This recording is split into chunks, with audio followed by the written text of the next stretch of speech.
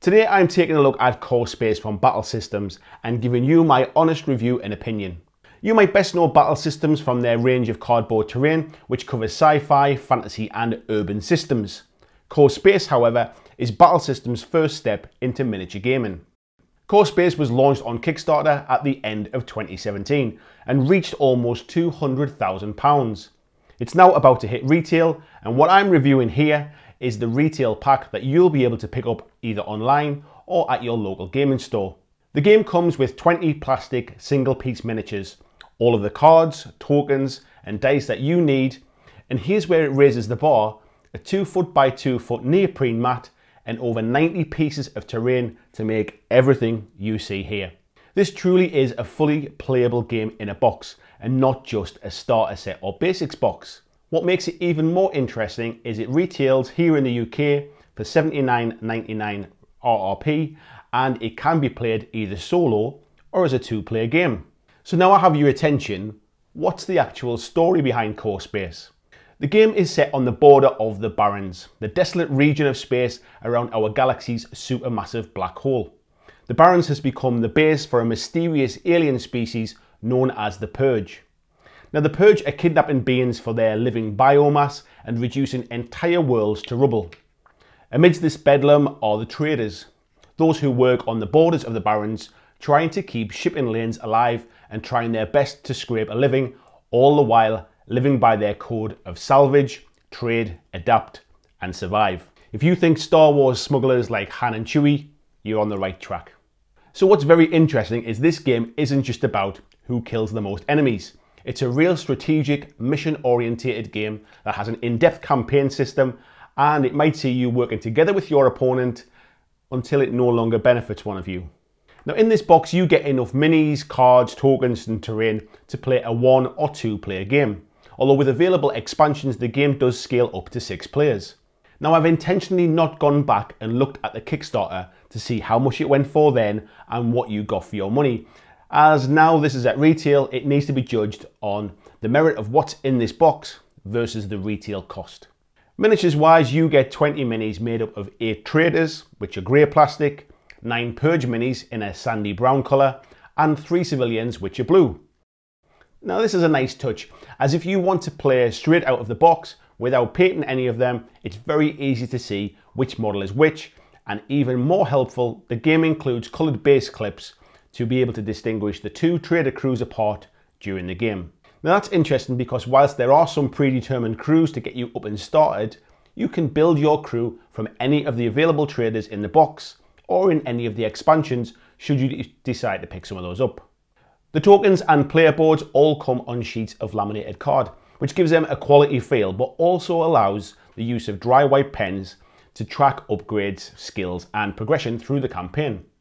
The terrain is highly detailed, it punches out of the sheets clearly and assembles with the included clips very quickly.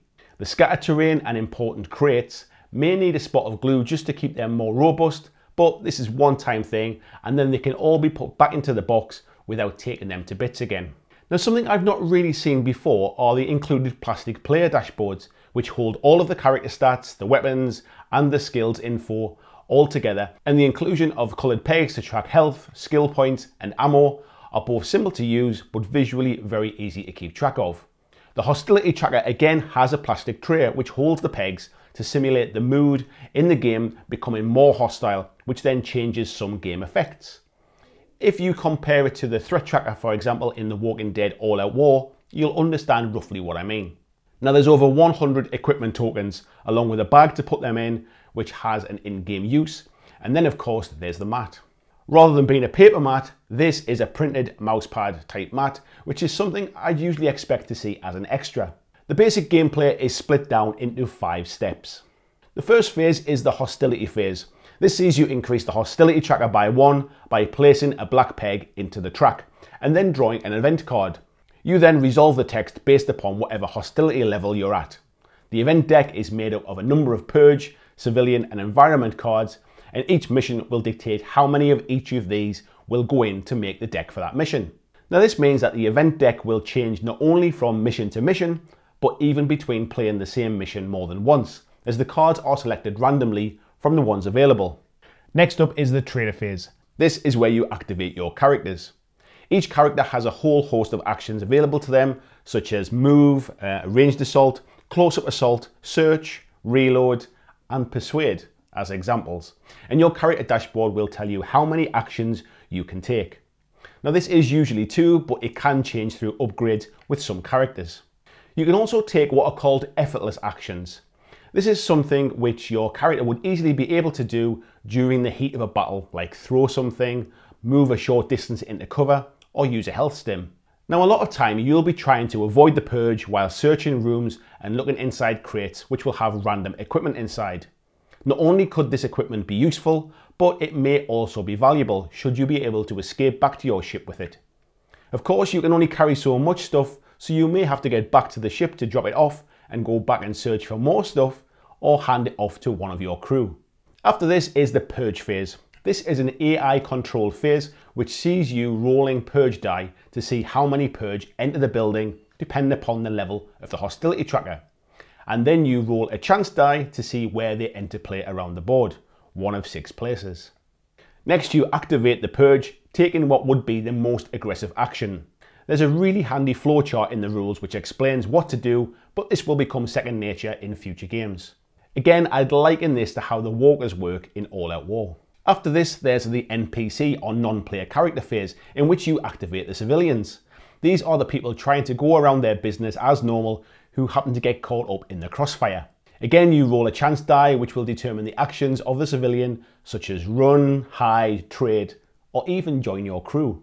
Last is the assignment phase, which essentially is a mop-up phase to resolve any end of round effects and clean up tokens. So without going into too much detail of how to play the game, what do I think of it, and is it a product I'd recommend for you to pick up at retail? Start with the components. I'm really impressed with what comes in the box for the money. The miniatures are very nice sculpts for single piece figures, and they're by no means the best quality miniatures I've ever seen. However, they're more than good enough and will paint up very nicely whether you just base coat and wash them, or if you want to try something a little higher quality. The terrain actually really impressed me. I'd previously never thought to bother with card terrain, as I assumed it wouldn't stand up to long-term use, and the bright white edges of the card would look terrible.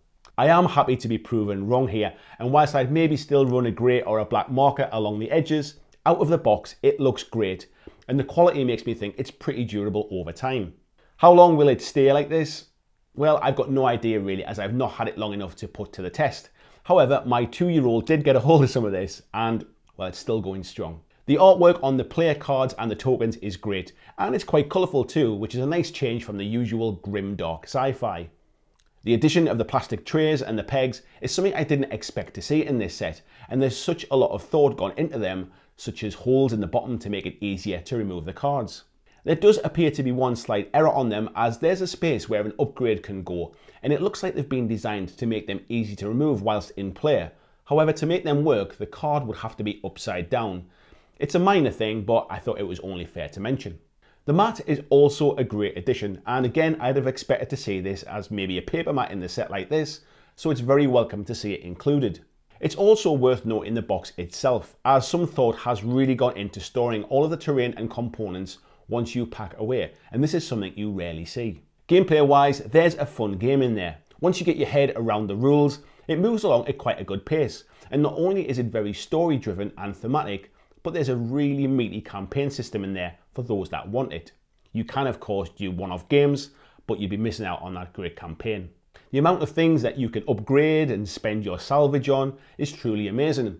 There's some very neat mechanics, like how when you fire a weapon for the first time each round, you remove that peg from your ammo track and place it into the hostility track to raise the purge's awareness to you.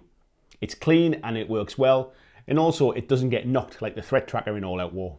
The game does very much feel like an RPG miniatures game, and the ability to search crates, drop equipment, pick up other stuff, sell the things you find between games to buy better equipment and level up skills all feels really well done, and there's a lot of thought gone into this. Rules wise, the book is 105 pages and has all of the info you need to play the game, all of the missions with maps showing you how to build up the terrain and how to set up the mission. Now there's a couple of pages at the back which are quick reference guides. These show the steps you need to take to play through the game and also the page numbers to reference. Now these are also available online at Battle Systems download section as PDFs, and I strongly recommend you print a couple of these off and keep them handy for your first few games. Now of course no game is perfect, and I do have a few negatives. First up, there are a lot, and I mean a lot, of symbols to track in this game. The skill classes all have symbols, the weapons and equipment have symbols, the character cards, the purge card, the civilian cards and the hostility tracker all are covered in symbols. This meant I was constantly referring back to the rulebook to see what they all meant. Now I assume that this would get better over multiple players, however there is just so many that you will never remember them all, and so you'll always need a quick reference sheet handy when playing. I felt that as a core set, this could have maybe been limited slightly as an entry point, with expansions introducing more sort of symbols along the way, but maybe that would have unbalanced things. The character cards, civilian cards and the purge cards are just a little bit busy visually for me. There's a lot of information on them along with all of the symbols that we've talked about. However, on top of the bright artwork, they're not the easiest to see at a glance. Whilst again, it's probably something you'll get used to, I'd have preferred to see it on the information on a slightly darker or less busy artwork. The biggest problem I have is actually the rulebook itself. I recently made a video about how some games are just very hard to learn to play from the rulebook alone, and sadly for me this is one of them. All of the information you need to play is in the book, and it's easy to understand. However, finding it can be quite tough. I don't think I've ever flicked backwards and forwards through a rulebook as much as I have with this one when trying to learn to play a game.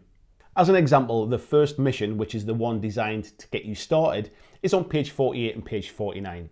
However, there's no explanation on what all of the different things mean to set up the map. If you keep reading to page 65, there's a key which explains what it all means. However, I had assumed that when I got to that part of the book, I had all of the information I need to be able to get in and play.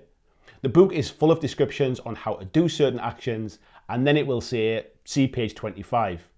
And then you read the section and it says, see page 17. So you read that and it says, see page 54. It was quite the effort actually to understand how to set up the game from scratch and how to get playing. Once I was into the game, it flowed pretty smoothly, and the quick reference guides I told you to print out really keep you on the right track.